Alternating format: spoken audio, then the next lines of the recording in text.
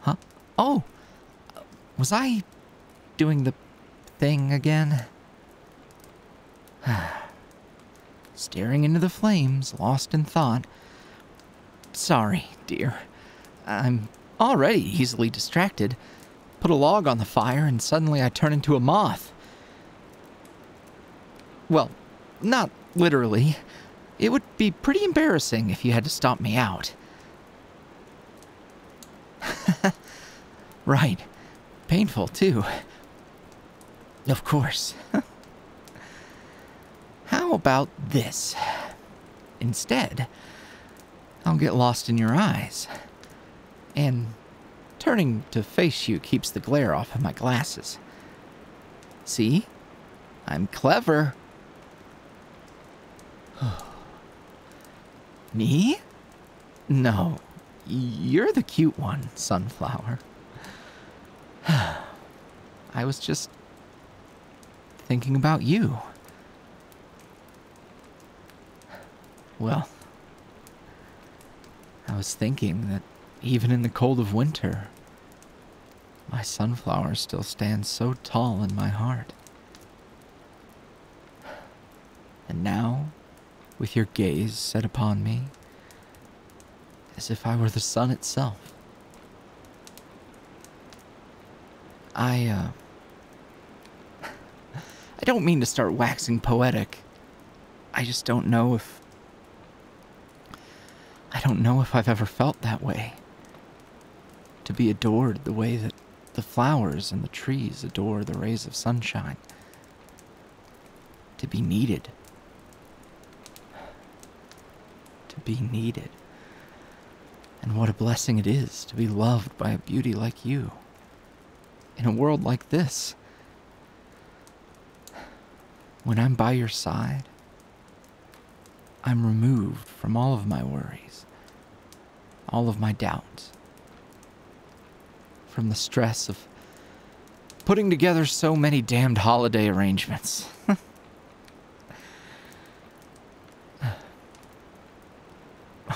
Please, celebrating Yule with you is a gift in itself.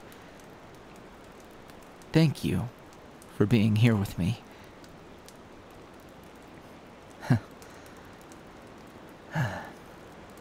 Well, I'm still a bit cold, but you always know how to warm me up.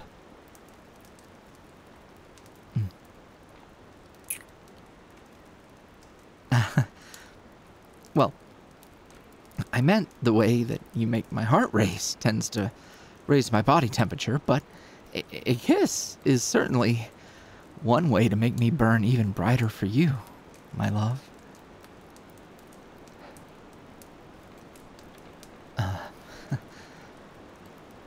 I'm not too much, am I?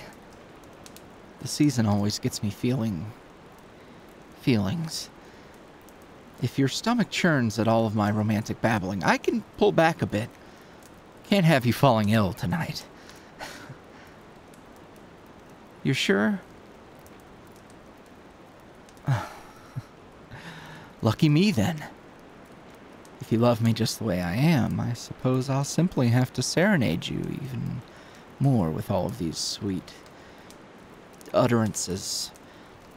Or whatever big word fits nicely there. Well, there's a notable difference between being well-spoken and being a poet. And I wouldn't even consider myself all that well-spoken. Not by, well, speaking standards.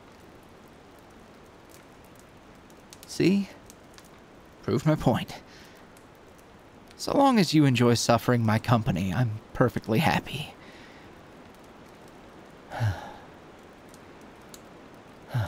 Well, I suppose you also need to not be freezing cold out here. Are you comfortable? Mostly. Well, you said it like You had a specific solution in mind to make it just right? The way you tend to when you have something devious in mind. Okay, maybe devious paints you in too mischievous a light, but you know what I mean.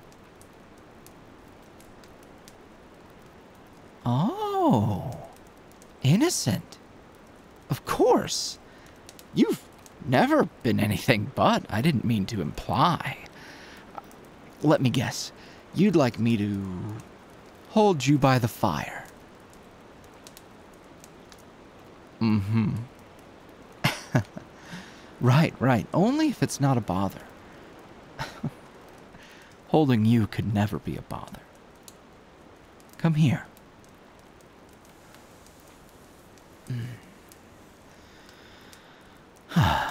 There we go. Almost perfect.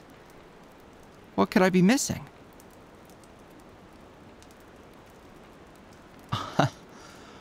Well, I don't know if I'd call it rambling.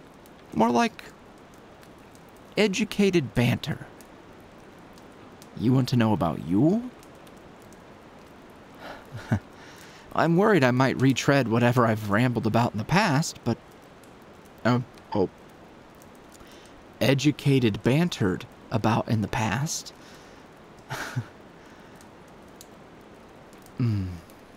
Well, if it would warm those chilly ears of yours, how could I deny you?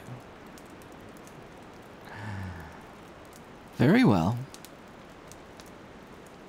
Yule, like many ancient practices, has been passed down generations and interpreted like a game of historic telephone.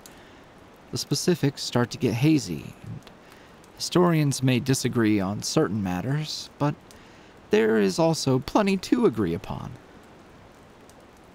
I know I don't really have to explain all of that to you, but it's a matter of respect.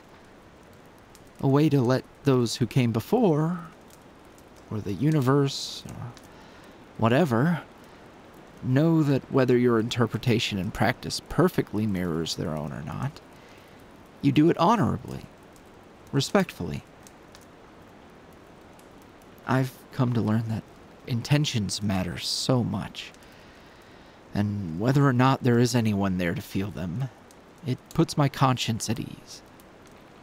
Most of my practices include that preface, because in my humble opinion, the moment we begin to tell others who pursue their own truth with an open mind and heart that what they're doing is or is not correct, we're following laws, and this all starts to feel like something I was trying to avoid in the first place.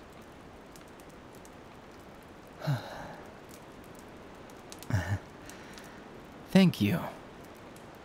I have no issues with anyone's practices, and I support everyone who uses this time of the year to renew and restore their light.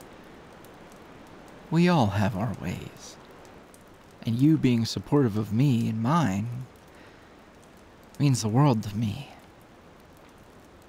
And the way you enjoy hearing me talk about the things that interest me makes me feel very, very loved. So let me tell you about Yule, my darling.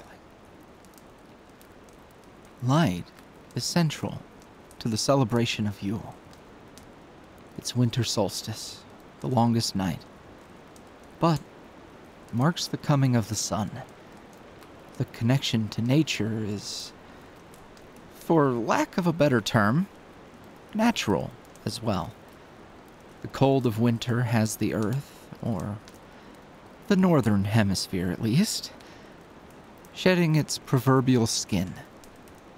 Life withers a bit, but nourishes what's yet to come. And as we light our fires, and trees, and candles, we know that just around the corner, life begins again. It's beautiful. And serves as a time where we can reflect on ourselves, our connections to the people in our lives, and our growth. There's never a bad time to do all of that, of course, but creating purpose and meaning in our lives is how we make sense of all the chaos, right? That, and it's so easy to get caught up in the daily bustle of life. Those big things can quickly become afterthoughts.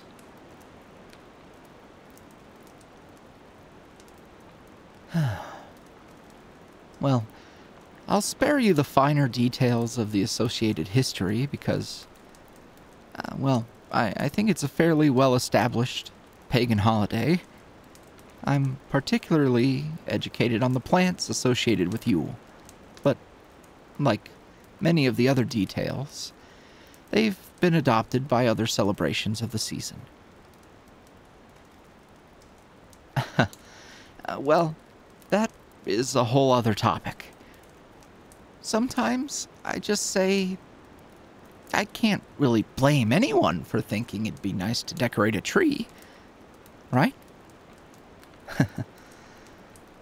The tree may be the most obvious plant, right next to mistletoe, which at its heart is a symbol of peacemaking.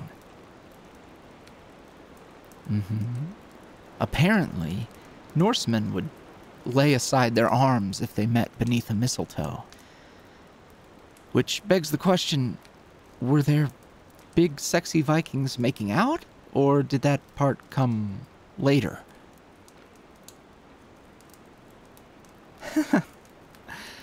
I could certainly think of worse ways to celebrate.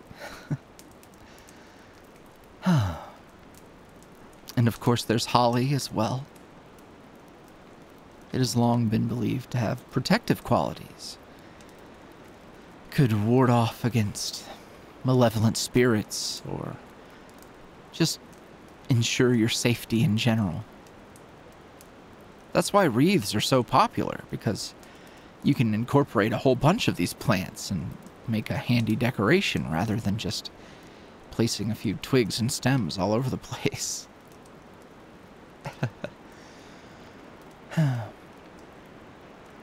Well, that's the beauty of it, isn't it? To some, it might just be a festive decoration. It doesn't have to mean anything. It could mean something totally different to another person. So long as they're respectful of me, I'm happy to be respectful of them.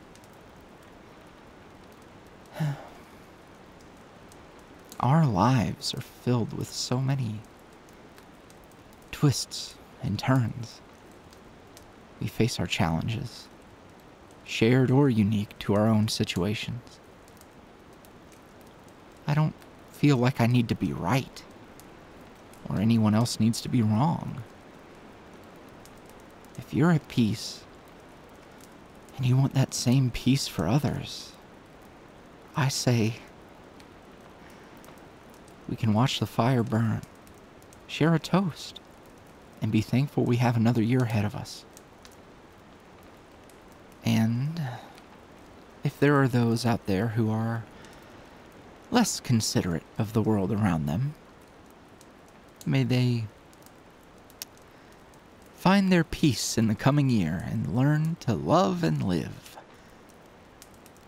Or they can get the hell out of my way. Huh? Me? Threatening? Never. Not on Yule. That's silly. We're renewing our hearts and minds. We're taking deep breaths and appreciating the love that we have for each other. Oh, I have no need to be threatening. These things have a way of working themselves out.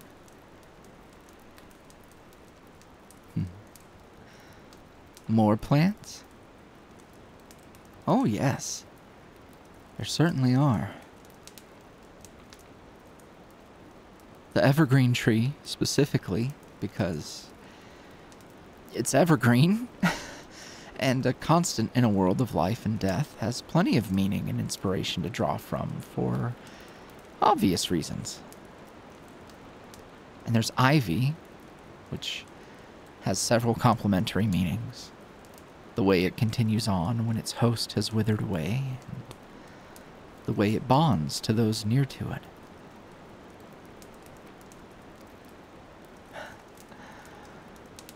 We can find meaning all over the world around us. And ultimately, whether it's all that serious or just pretty little ideas to associate with pretty little plants, you take what you need and leave the rest. For me,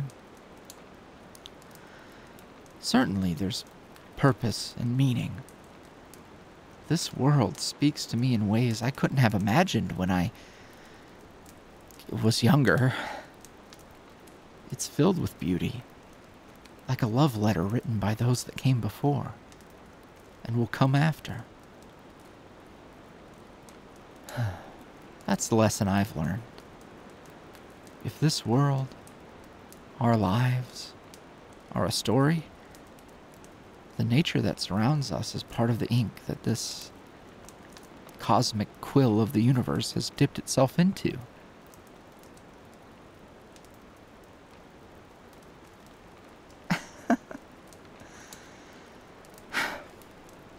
Thank you for putting up with me when I start to go.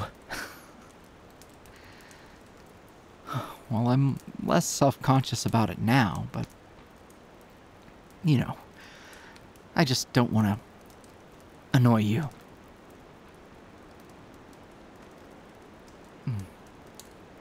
Thank you for everything. For your kindness. For being such a good listener. For finding it in your heart to love me. There's so much I could never have imagined experiencing here. The way you've embraced me, you have taught me so much. My little language of plants 101 pales in comparison to what you've shown me.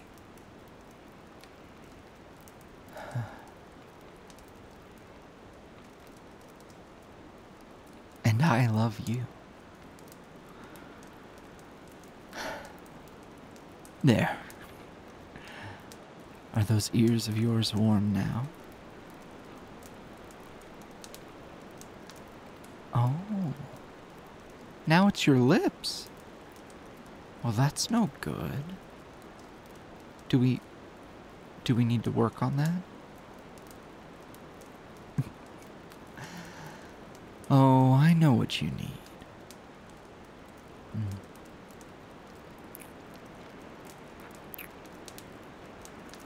Thank you, my sunflower.